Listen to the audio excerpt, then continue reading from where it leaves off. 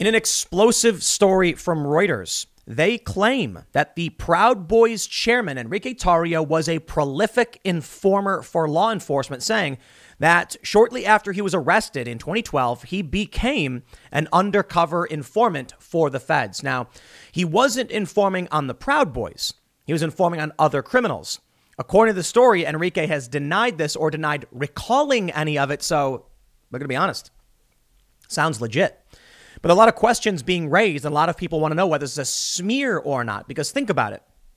If people believe that Enrique Tarrio is an informant, was, or may be, they might not trust being a member of the Proud Boys, which is why the smear might be great for the establishment. You'll get a bunch of Proud Boys scared to talk about, how they really feel. Maybe there's some FBI investigation. Maybe some things can be taken out of context. No one's going to want to associate with an FBI informant, especially with the way Trump supporters feel about the FBI. So it could be a smear. However, the grand conspiracy is much more interesting, albeit there's not much evidence to suggest it, but that Enrique Tarrio and the Proud Boys are, on purpose. Part of the deep state, all that good stuff. I don't believe it because I think there's tens of thousands of Proud Boys and they all just choose to be part of the Proud Boys. I guess the general idea is that Enrique Tarrio is leading the Proud Boys to an extent to make the right look bad. I don't know if that's plausible in any sense of the term. I don't think it's true. But there are some concerns people have brought up. Because Enrique was conveniently not at the storming of the Capitol in D.C. How about that? Now, look, I've interviewed Enrique Tarrio. I don't know much about his past. I know that he was arrested. I believe he went to prison. And it is what it is. I think grand conspiracies are a bit absurd to think that, the feds, or the D.C. police arrested Enrique for having these. So hold on, let me slow down. When Enrique went to D.C. the night before, I believe it was the night before the Capitol riot, storming of the Capitol, he got arrested and was told not to come back to D.C., to stay away from D.C. And then some people ended up getting arrested. Some people associated with Proud Boys got arrested in the riots. So there are some people basically suggesting that it was awfully convenient. He got pulled out and had no choice but to leave. Nah, I think it's silly. I think they found a story about the dude who was, Enrique was probably informing. It probably helped him with his sentence or something like that. And he's probably legitimately involved in the Proud Boys. But it is what it is, man. I'll tell you this. If he was on the left, they would be screaming, "I knew it!" And this guy would be burned in all leftist activist groups. There might actually be some Proud Boys being like, "Oh, that's cool. He was working with law enforcement." Maybe. Let's read the story, and then we'll see a bit of an update on what's going on with a lot of these people. The accusations made against the Proud Boys, for those who aren't familiar, Canada recently voted to have their government label the Proud Boys a terroristic entity. We'll see if that actually happens. Reuters reports Enrique Tarrio, leader of the Proud Boys extremist group, has a past as an informer for federal and local law enforcement, repeatedly working undercover for investigators after he was arrested in 2012, according to a former prosecutor and a transcript of a 2014 federal court proceeding obtained by Reuters. I just got to stress again, if he was an informer for local law enforcement, I kind of think the Proud Boys would like that. Maybe not the FBI, but I don't know, whatever. They say in the Miami hearing, a federal prosecutor, an FBI agent, and Tarrio's own lawyer described his undercover work and said he had helped authorities prosecute more than a dozen people in various cases involving drugs, gambling, and human smuggling. I mean, the human smuggling part, that's kind of a good thing on Enrique Tarrio's part, right? Now, drugs, I kind of roll my eyes. Like, what was the case about in terms of drugs? Is it someone selling to kids? Okay, maybe that's not a good thing. You shouldn't be allowed to do that, and good on him for stopping it. If it was someone minding their own business, that's probably dumb. Considering the severity of these cases, sounds like he was doing mostly some good stuff. I'm not a big fan of prosecuting gambling. I think if people want to gamble, they should be allowed to. But human smuggling? You mean to tell me that Enrique Tarrio, chairman of the Proud Boys, did undercover work to stop human trafficking? That's good. Bravo, I guess. Is that supposed to be a bad thing? I don't know. It is what it is. Tarrio, in an interview with Reuters Tuesday, denied working undercover or cooperating in cases against others. Quote, "I don't know any of this," he said. When asked about the transcript, "I don't recall any of this." I got to stop right there. When people say, "I don't recall," okay, come on. You don't recall. That's typically, and maybe I'm just being a little biased here. Maybe I shouldn't. But in my opinion, when people say, oh, I don't recall, it's their way of saying I'm trying to deny it without getting in trouble later when it's proven to be true. So they'll ask you, like, did you buy that six pack of beer before the party? I don't recall. Because if you say I didn't, you're lying, you get in trouble. And if you say you did, you admit to something that may incriminate you. So I just don't remember. I don't know, man. Enrique, you don't remember if you were in court? I don't buy it. They say law enforcement officials and the court transcript contradict Tarrio's denial. In a statement to Reuters, the former federal prosecutor in Tarrio's case, Vanessa Singh Johannes, confirmed that, quote, he cooperated with local and federal law enforcement to aid in the prosecution of those running other separate criminal enterprises, ranging from running marijuana grow houses in Miami to operating a pharmaceutical fraud scheme. Okay. Pharmaceutical fraud scheme, I think, may have been him. He got charged with that. I guess he was like relabeling something. I don't remember what he said. Stopping, if somebody's growing pot, I'm not a fan of people getting arrested for nonviolent offenses. Like if some dude wants to, I just think it should be illegal. So I don't think people should be cooperating with the feds in when it comes to victimless crimes. They call them crimes. They say Tarrio is a high profile figure who organizes and leads the right wing Proud Boys in their confrontations with those they believe to be Antifa. Oh, I love it. Antifa beats anybody they deem a fascist. The Proud Boys rarely, relative to Antifa, get into serious fights. They get into fights, though. Sometimes it's their fault. It happens. But it's totally imbalanced. Antifa is way worse, like substantially worse. So please, they believe to be Antifa, sure. They say the Proud Boys were involved in the deadly insurrection at the Capitol January 6th. That's true. And what's interesting is that Enrique got arrested the night before and told to leave. And then he wasn't there. The records uncovered by Reuters are startling because they show that a leader of a far-right group now under intense scrutiny by law enforcement was previously an active collaborator with criminal investigations. Washington police arrested Tarrio in early January when he arrived in the city 2 days. Okay, so it was 2 days before the Capitol riot. He was charged with possessing 2 high-capacity rifle magazines and burning a Black Lives Matter banner during a December demonstration by supporters of former President Donald Trump. The D.C. Superior Court ordered him to leave the city pending a court date in June. Though Tarrio did not take part in the Capitol insurrection, I love it, at least 5 Proud Boys members have been charged in the riot. The FBI previously said Tarrio's earlier arrest was an effort to preempt the events of January 6th. The transcript from 2014 shines a new light on Tarrio's past connections to law enforcement. During the hearing, the prosecutor and Tarrio's defense attorney asked a judge to reduce the prison sentence of Tarrio and 2 co-defendants. They had pleaded guilty in a fraud case related to the relabeling and sale of stolen diabetes test kits. The prosecutor said Tarrio's information had led to the prosecution of 13 people on federal charges in 2 separate cases and helped local authorities investigate a gambling ring. Tarrio's then lawyer, Jeffrey Filer, said in court that his client had worked undercover in numerous investigations, one involving the sale of anabolic steroids, another regarding wholesale prescription narcotics, and a third targeting human smuggling. He said Tarrio helped police uncover 3 marijuana grow houses and was a prolific cooperator. Yeah, I'm not a fan of the grow houses stuff. I think people should be allowed to, it should be illegal, but it is illegal. So I don't know what you'd expect from somebody who's in prison and they're trying to stop crimes. It's a challenge. He did it. I don't, is the left supposed to now associate law enforcement with the Proud Boys? I mean, dude's been arrested. Proud Boys are being arrested.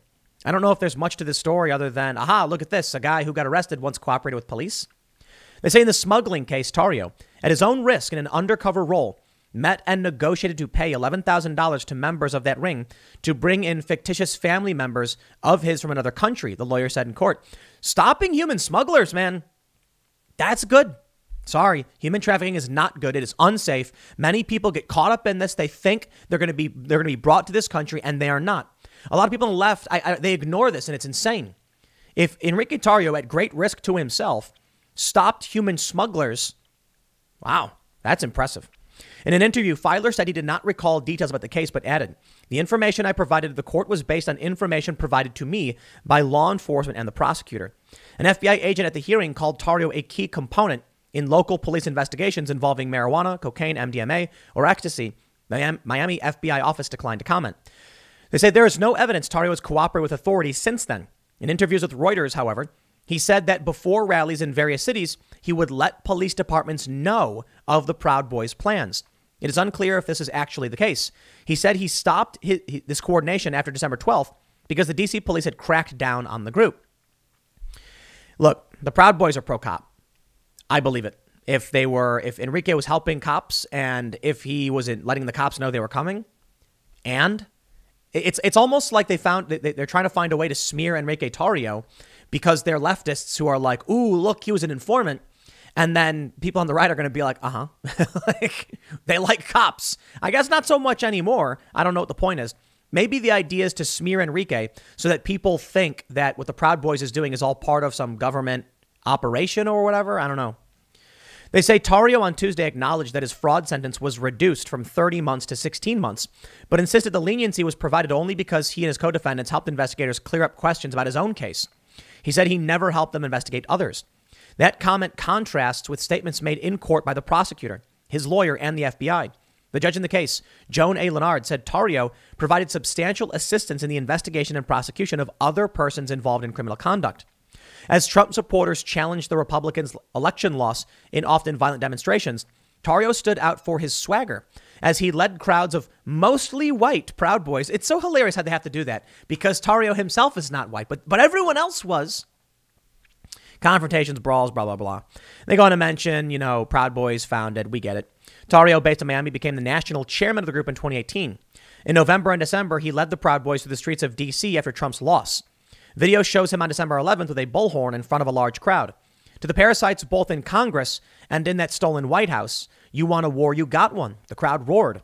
The next day, Tarrio burned the BLM banner. I don't know if he actually did. Somebody did. He claimed credit for it, but I don't think you can tell if it was him on video. He was just saying it. I guess because they were trying to say it was a hate crime. And then he argued that, he's black. I got to tell y'all, DC doesn't operate that way, right? So I recently did a segment about this Pepe the Frog thing. Someone did a mural of Bernie Sanders. Someone else came later and turned Bernie into Pepe. It's kind of funny. DC's investigating as a hate crime. And a bunch of people on the right were like, that's ridiculous. But let me explain something. In DC, politics is considered a protected class. That means if someone's wearing a Trump hat and you attack them for the Trump hat, that is a hate crime. The reason for this is DC is where people have to do work and political parties often don't like each other. So they passed this law, and I'm not a fan of criminalizing intent. I think if it's illegal to punch someone, it's illegal to punch someone. But you got to understand that when they were investigating the Black Lives Matter thing as a hate crime, it wasn't so much about the race in Black Lives Matter. It was about the politics of it. Asserting that certain politics are bad and burning it constitutes a hate crime in DC. By all means, disagree with it. I'm just informing you of that fact. Former prosecutor Johannes said she was surprised that the defendant she prosecuted for fraud is now a key player in the violent movement that sought to halt the certification of Biden. I knew that he was a fraudster, but had no reason to know that he was also a domestic terrorist. Whoa! Man, things are getting crazy. All of these people now, it's it. And now that Canada has voted on this resolution, we'll see if it actually gets done at the federal level in Canada, if they actually issue the statement that Proud Boys are terrorists. It's coming. If the Canadian MPs succeed, they voted. It's there. If the federal government of Canada agrees and does label the Proud Boys terrorists, that's going to have a very serious impact on the Proud Boys in the United States. It theoretically should give the U.S. government some enhanced powers based on like the Patriot Act and things like that. So check this out. I'm going to show you just briefly this clip from Wall Street Journal. Video investigation. Proud Boys were key instigators in Capitol riot. I'm not going to play the video. I think it's a bit over the top. Just because there are people who claim to be Proud Boys and support the Proud Boys does not mean that there's an official organization that planned all of this, or that it's evidence, I should say, of one, or evidence Enrique Tarrio planned it, or it was a setup or anything like that. It's basically the narrative they're trying to go with. The New York Times says Proud Boys under growing scrutiny in Capitol riot investigation. Officials are trying to determine to what extent far-right groups planned the assault in advance. Right. So the Wall Street Journal can make that claim. Let's see the evidence. I think it's probable there were a lot of Proud Boys there. I think it's probable, extremely likely, that many of the people who stormed into the building were probably Proud Boys. Out of the several hundred, many doesn't. I'm not saying most or all. I'm saying a decent amount. But does that mean that there was a meeting where the Proud Boys came together and they read their charter rules for speaking and then blew the conch shell and then planned all of this? I honestly don't think that's all that likely. I think it's just birds of a feather flock together, a standalone complex. In this instance, almost a conspiracy, right? So let me explain. A lot of people, Antifa is organized in a certain capacity. There are cells that identify as Antifa. But at certain events, like the DC riots on January 20th, 2017, I think it was the 20th, they just show up, they wear all black, and then they just act in concert. There's no conspiracy. They didn't plan it, sort of. So they actually tried charging Antifa with conspiracy in the DC riots back, 4 years ago. It didn't work, mostly because they didn't plan anything. All they know is you show up and you wear black. That's a common thing everyone knows. You don't need to be told to do it. Hence, this is more like a standalone complex. When individuals all act in a similar way, which creates the impression of a conspiracy, but there is no concerted effort. Or I'm sorry, there is no conspiracy, there is a concerted effort. So in this instance, a bunch of Proud Boys already have it within themselves to be in DC and go and do this. And then when it happens, they're like, but did they plan it? Then it's a conspiracy. And it's probably like, no, but I wouldn't be surprised if they break into the messages of some of these people, find something to use to justify conspiracy, and then there you go. Why? They're throwing the book at these. No, they're not throwing the book. They're throwing the bookshelf, maybe even the whole library. They're going to lock them in the library. They want to make an example out of these people. Check this out from USA Today. Capitol riot inquiry grows to 400 suspects. Feds expect to bring sedition charges. Sedition is very serious. They say the far-reaching investigation into the deadly Capitol siege January 6th continues to grow. More than 400 suspects have been identified by federal authorities who expect to bring sedition charges against some of those linked to the insurrection. We are working on those sedition cases, said Michael Sherwin, the chief federal prosecutor overseeing the inquiry. And officials expect the investigations to bear fruit very soon. I love it. You literally have months, a year of riots from Antifa, the destruction of building, things being burned down. Where are the arrests? A lot of people are upset that the FBI puts their full weight behind a pole cord in a garage for that guy Bubba over at NASCAR. They put their full weight into the Capitol, and Antifa just romps about and runs them up. Yeah. But let me be honest with you guys. I do think there's a bias, for sure. There's a double standard, obviously. But you got to understand, when the Proud Boys got into a fight in New York City with Antifa, and the cops eventually started questioning everybody, Antifa ran away. The Proud Boys told them everything. So then when the prosecutor said, we're charging all of them with gang violence, the cop said, well, Antifa, they were wearing masks. We couldn't see their faces, and they're gone. We don't know who they were. Oh, these guys gave us all their information. You don't talk to cops, man. Not to be disrespectful, but you don't. You don't do it. It's funny. I was watching Law & Order the other day. And in Law & Order, they basically always have a scene. I don't care which Law & Order is. They're all the same. I mean, Law & Order is a great show, mind you. But they're all basically the same, where the detectives will walk up to someone, ask them questions, and the person will answer the questions, and then they'll move on. It's the stupidest thing you can do. And I don't mean to be disrespectful to cops. I understand their job.